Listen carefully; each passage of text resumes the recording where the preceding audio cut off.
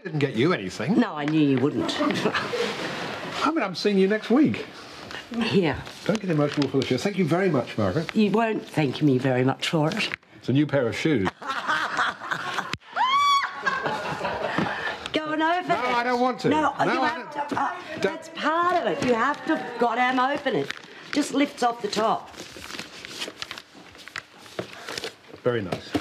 No, No, I don't. excuse me. No. Excuse me, elegant. Aren't they lovely? Yay. Okay. Is he going to wear them? Very funny. No, he's not. You're going to wear them for the he's- show. No. Don't be cranky about it. I'm not cranky about it. You haven't said thank you. Thank you.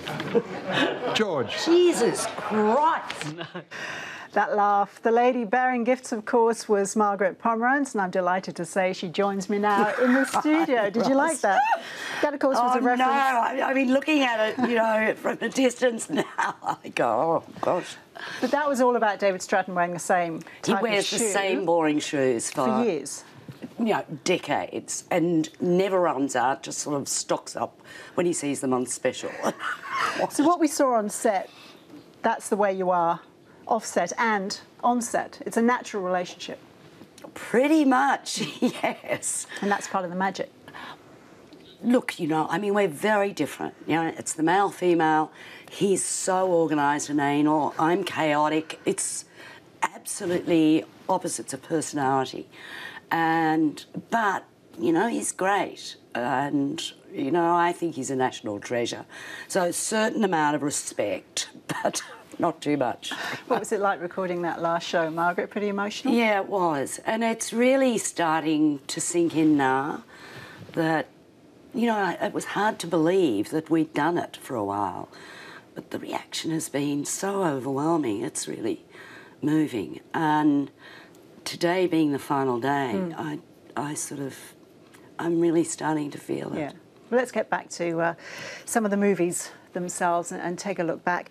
First, one to which you gave 5 stars and to which David gave 0. This is Dancer in the Dark by Lars von Trier. Now, David doesn't like anything by Lars von Trier, is that right? No, he got offside with David some years ago, and the thing was that this screened in Cannes when I wasn't actually in Cannes, and he brought a review of Philip French, the British critic, back to Australia and shoved it on my desk, and Philip was trashing this film. And you see, he said, see? And I went off to see it, and I thought it was incredible. I thought it was really a wonderful anti-capital punishment film. And I was tremendously moved. I think he's a daring filmmaker. David doesn't have very much time. But I've sat next to them in Cannes and Venice, or a couple of critics that have got their backs up against Lars, and they're determined to dislike the film, whichever way it comes out. Did you ever manage to change David's mind about a movie? No, I don't think so. I think he you know, has very strong opinions, and I do too. I mean, I feel sometimes that I've missed out on something if he's loved it, and I haven't. I feel it's my loss. Do you know what I mean? You feel you're not seeing something that, yes, that he's spotted. Exactly. Now, you're also both been credited with supporting and promoting the Australian film industry. A significant movie which you both loved was Samson and Delilah. Tell us a little bit about that, and really the success of that off the back of what you two thought of it. Well, you know, we both saw Samson and Delilah. I was blown away by it. And I said to Warwick Thornton, you're going to win the Camera d'Or, which is the prize in Cannes for Best First Film. And he did. So that sort of accolade from overseas seems to mean a lot in Australia. And us supporting it to the tune of, you know, very rarely do we both give a film 5 stars. An Indigenous Australian film, 5 stars. It did unbelievable business, and if we had any role in helping people access that film, I'm very proud. And Margaret, in this digital age, what is it about going to the cinema, about going to the movies and sitting in a darkened theatre, which still appeals? Well, I worry that people are going to be sort of sitting in little pods just watching movies alone, and there is that whole sense of of a shared experience. I went to see Roman Polanski's Bitter Moon, and there were only about 10 of us in the cinema, and it was all individual people. And someone started laughing, and it made it okay for us to treat it as a comedy. And it was amazing, the connection between those 10 isolated individuals in that cinema. It was magic. The shared experience Yes. is what it's all about. Yes, yeah. So you say it's just starting to sink in that tonight will be the last at the movies Yes. being broadcast. What now for you? Well, I write for a small publication, and I'll continue to do that.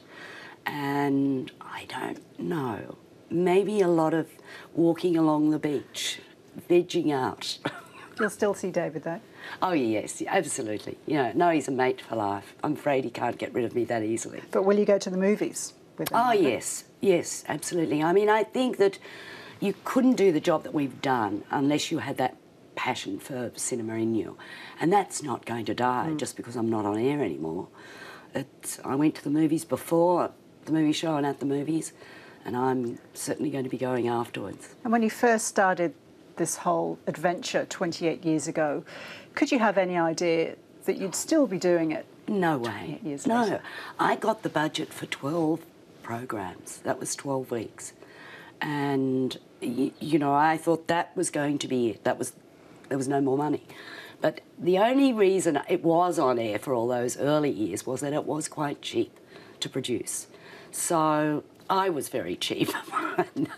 And so, you know, it just sort of ambled along, and more people started watching it.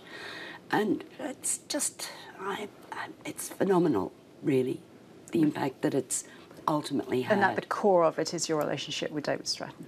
I think the core of it is this focus on cinema each week, you know, because, you know, with the ABC, various platforms that it comes out on, it's 700,000 people a week, you know, focusing on cinema. That's an amazing audience.